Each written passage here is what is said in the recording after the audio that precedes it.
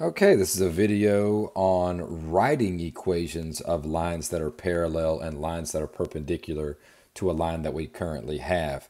A couple of vocabulary things in addition to parallel and perpendicular lines, equations of those lines, would be this idea of an equation in standard form. Okay, so let's talk about that real quick. An equation in standard form is actually what's right here below the word standard form.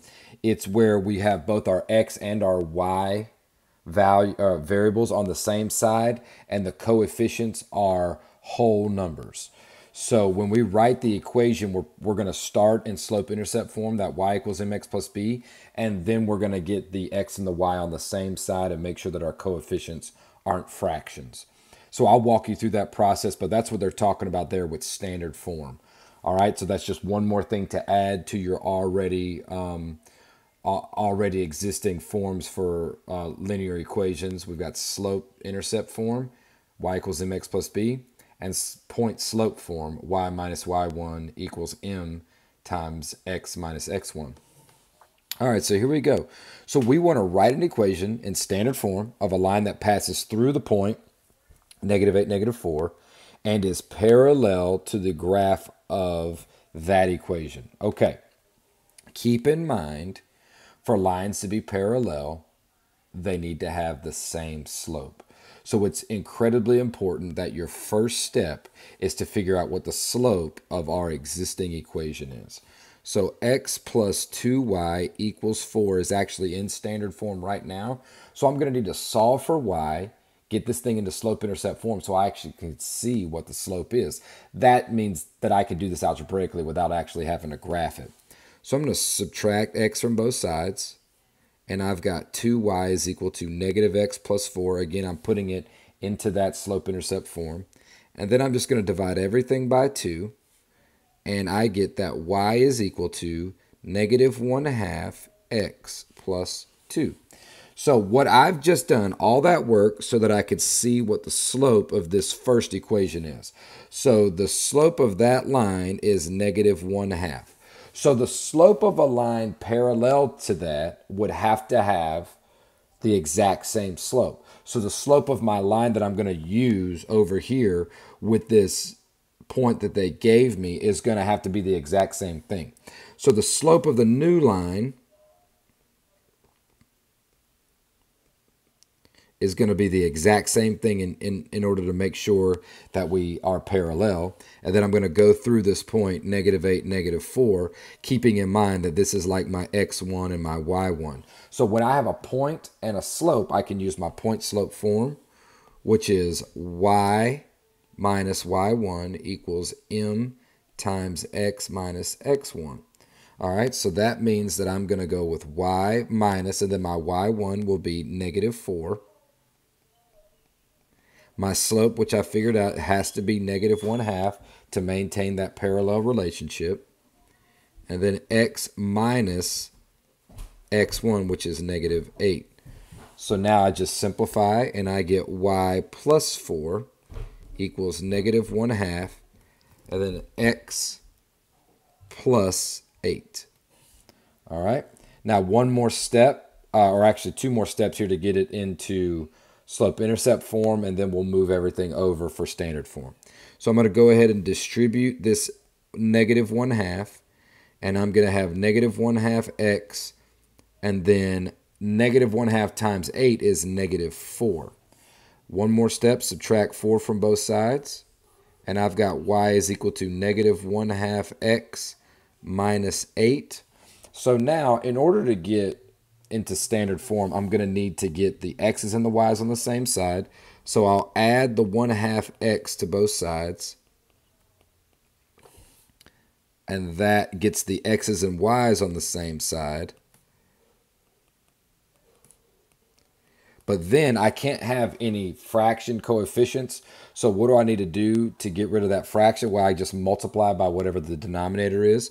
But if I multiply that by 2, I have to actually multiply everything by that same thing. So I'm multiplying everything by 2. So that's going to give me 2 times 1/2 is just 1, or x, plus 2y equals -16. And this would be the equation of the line in standard form. Excuse me. So there we go. That's the equation of a line in standard form. That's parallel to what I started with. Okay.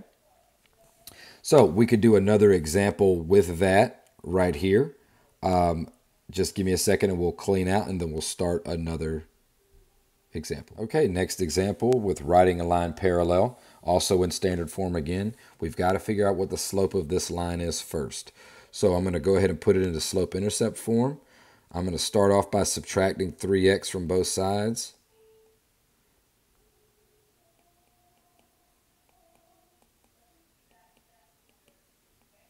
And I've got 6y is equal to negative 3x plus 10. And now I'm going to divide everything by 6 in order to get y by itself. Y is equal to negative 1/2 x plus 5/3 if I simplify. And I know that you see those fractions, you're like, oh man, that's difficult. But really what I'm focused on is the slope. It's all about the slope because it's the slope of the lines that determine if they're going to be parallel or not. So again, to make sure that these things stay parallel, I've got to use the exact same slope. So the slope of my new line is also going to be negative 1/2. But then I've got this line, this point rather, of negative 4, 2 that's on the new line. And that'll be like my x1 and my y1. So when I use my slope and my point, I can use point slope form. So that's going to be y minus y1, which is 2, equals m negative 1/2 times x minus x1, which is negative 4. Okay, so y minus 2 equals negative 1/2 x plus 4. And now I'm going to just go ahead and simplify by distributing. So y minus 2 is equal to negative 1/2 x. And then negative 1/2 times 4 is negative 2. Add 2 to both sides. And that's going to leave me with y equals negative 1/2 x. And then my negative 2 and my positive 2 actually cancel out.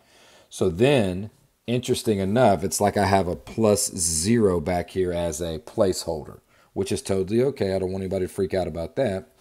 Add the 1/2 x to both sides so I get all my x's and y's on the same side. And that's going to give me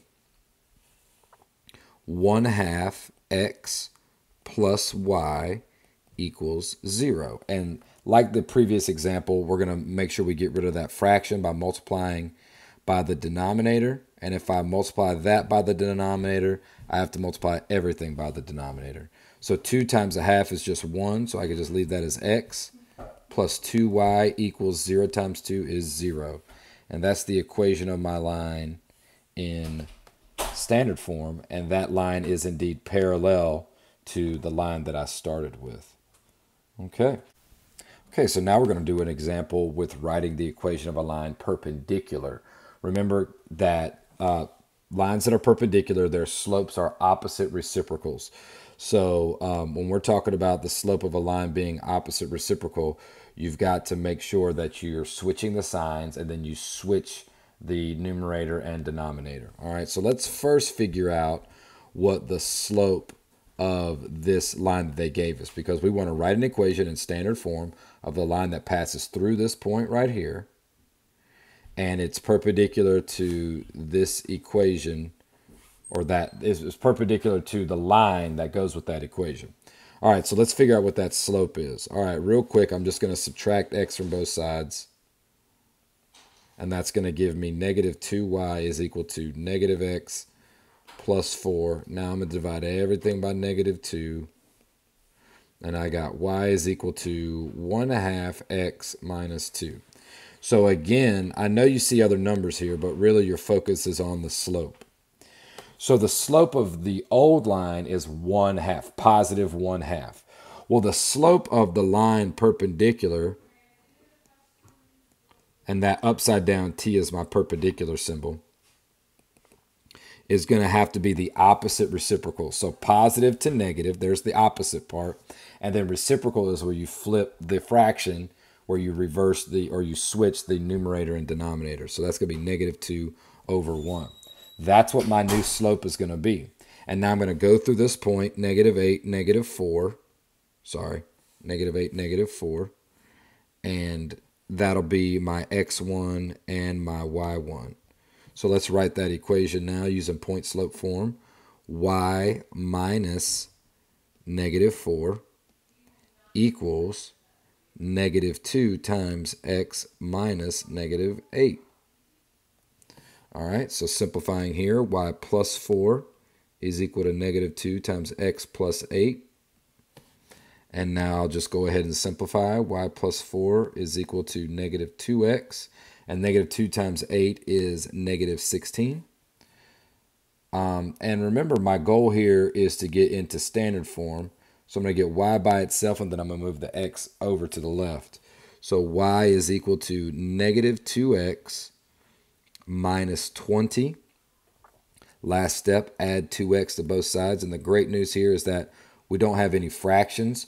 So we will be in standard form as soon as we move that x. And I've got 2x plus y is equal to negative 20. And that's how I'm going to write an equation in standard form that's perpendicular. Again, it was all about the slope. So we figured out the old slope, and then we figured out the new slope by finding the opposite reciprocal. Super important there for you. So whenever you want to do more examples here, the only difference between the parallel and the perpendicular process of writing these equations is all about the slopes. So remember, slopes of parallel lines are the same. The slopes of perpendicular lines are opposite reciprocals.